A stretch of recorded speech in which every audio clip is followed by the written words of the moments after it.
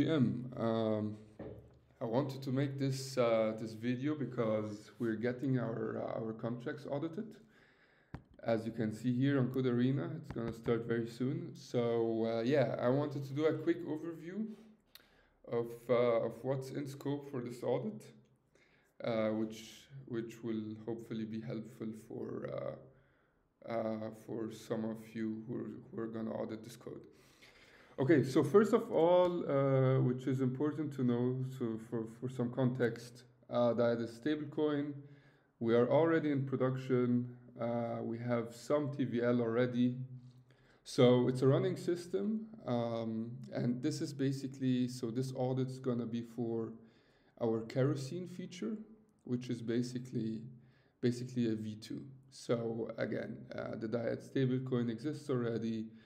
We have some vaults and all of that stuff already in production. But this is an update in order to introduce our new Kerosene feature. Okay, so let's talk about the DYAD system from a high-level point of view. Maybe the architecture would be helpful as well. So we have DYAD, which is the ERC20 stablecoin, and we have a vault manager which aggregates over several vaults. So in the current system in V1, we have staked ETH, and we have ETH as collateral, and you can add and remove collateral positions inside the vault manager. So you have an add and remove function, which basically allows you to add and remove collateral positions, right? Another very important thing about DYAD is that everything goes through a DNFT or a DYAD NFT, which basically means in order to interact with the DYAD ecosystem, you need to hold that NFT, and obviously that contract is already deployed as well. So if we look at, let's get the address, and this is the NFT contract. And if we read that and get the total supply, we're already at 645. And this is not going to change. The NFT contract stays the same thing. Okay. So what is going to change for this upgrade, and what is in scope for this Code4rena audit? Several things. So we have a new vault manager, which we call Vault Manager V2. We have new Kerosene vaults. Okay, so the unbounded and the bounded are both Kerosene vaults, so they're inherited from this contract. And bounded basically means if you put in Kerosene, you cannot withdraw it anymore. Unbounded is you can deposit and withdraw. Then we have a Kerosene manager, which I'm going to explain a little bit, a Kerosene denominator, and enter the deployment script. Let's go back to the architecture. So, okay, so we have here the Kerosene vault, the unbounded and the bounded, and again the main difference between the unbounded and the bounded is that the unbounded can be withdrawn as well, and the bounded can only be deposited, but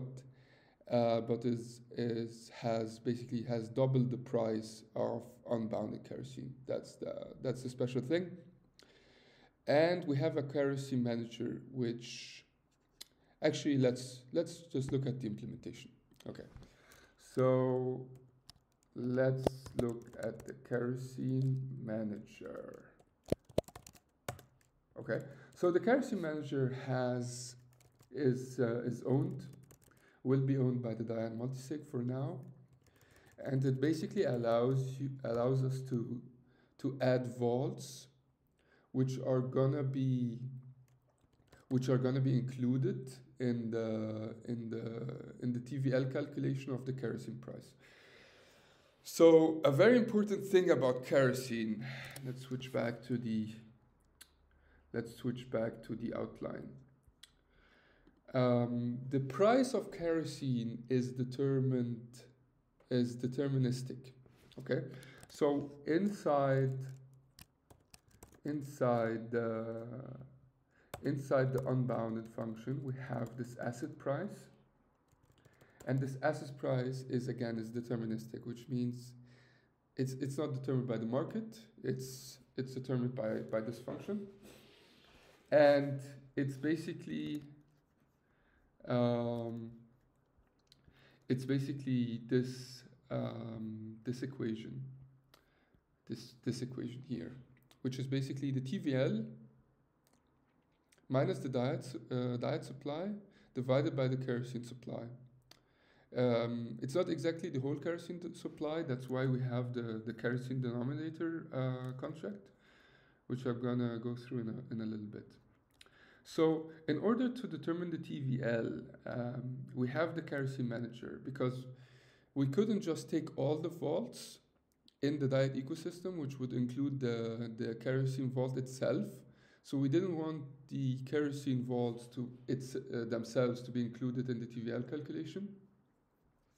So that's why we have the kerosene manager, which basically the kerosene manager gives us all the vaults that are going to be considered in this TVL calculation. And a very important script, which I think gives you a very, very good overview, is the deployment script. So in the deployment script, we have two vaults, the ETH vault and the staked ETH vault, and we add both to the kerosene manager. Okay, so only these two vaults for now are gonna be determined, are gonna be considered when we calculate this TVL. Okay, then we subtract the DYAD total supply, nothing fancy there, and we divide by the kerosene supply.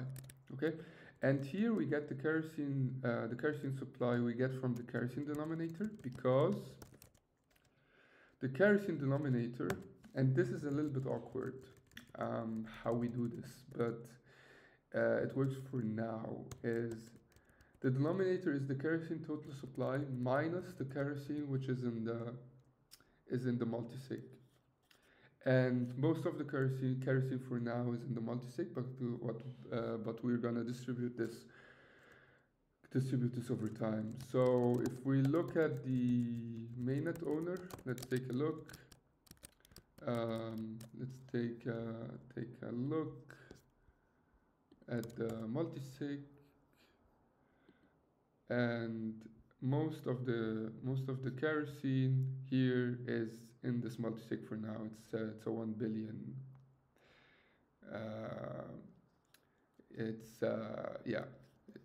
Most of the supply is in the multisig for now.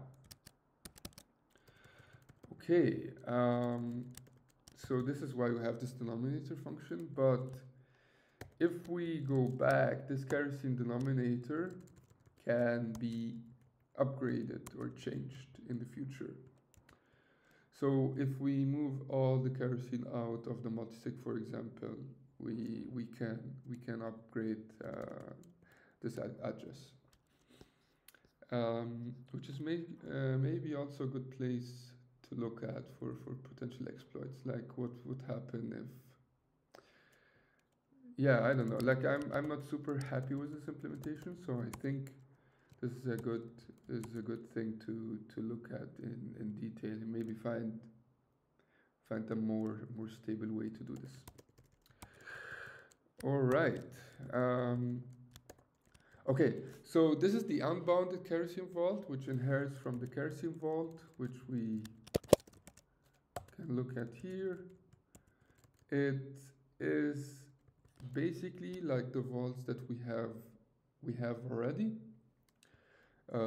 audited and deployed, with some minor changes, like we have the Kerosene manager, right? We have the asset price, which is gonna be overridden by the actual implementation. So we have the unbounded here, and then let's look at the bounded, which basically has the special thing of it's not withdrawable, and the asset price is double that of unbounded, which is okay. If you put Kerosene and it's bounded, it accounts for double the price. Okay, so we looked at Kerosene, the vault Kerosene bounded and the unbounded. We looked at the Kerosene manager. Let's look at the new vault manager. So vault manager v2. Okay, so how the vault manager works is we have normal vaults and we have Kerosene vaults, which are stored in these mappings, and uint is always the DNFT ID. So we have DNFT has a set of vaults and has a set of Kerosene vaults, and I think this is the latest feature. Okay. One major difference between the old vault and the new vault is that we have a flash loan protection that we needed to add because of the way flash loans could manipulate the Kerosene price. So we have ID to block of last deposit, which we set when we deposit, and then when we withdraw, we check if it's the same block, we revert. Okay, so then we have basically two functions for adding vaults, one for adding normal vaults and one for adding Kerosene vaults, and the same for removing them. Okay, then we have deposit, which is the way how we deposit collateral. One thing to note is every interaction goes through the vault manager, so so an EOA or the DNFT holder never interacts with the vault directly, but goes through the vault manager.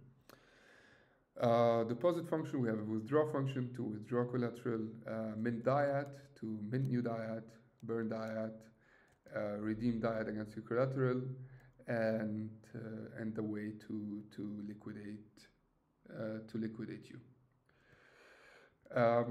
Then what is interesting is the way we calculate the collateralization ratio.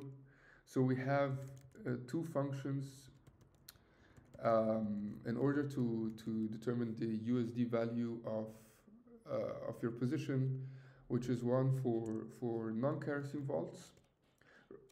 Excuse me. So here we iterate over all your non-Kerosene vaults and determine the USD value.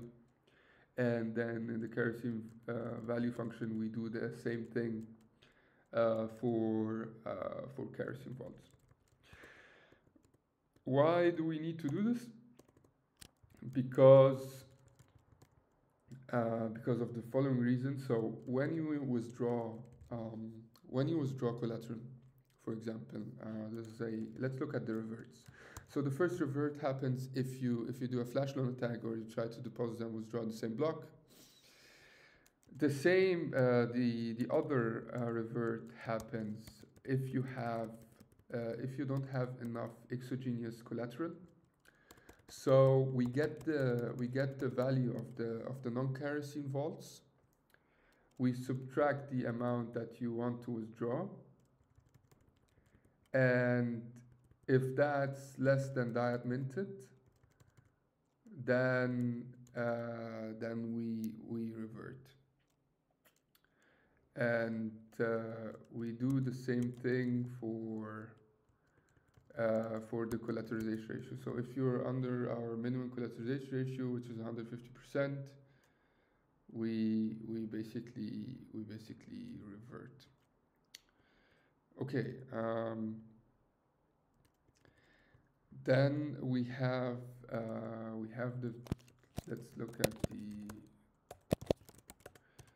This is why we have the non-kerosene vault. We have the same check if you want to mint more DYAD.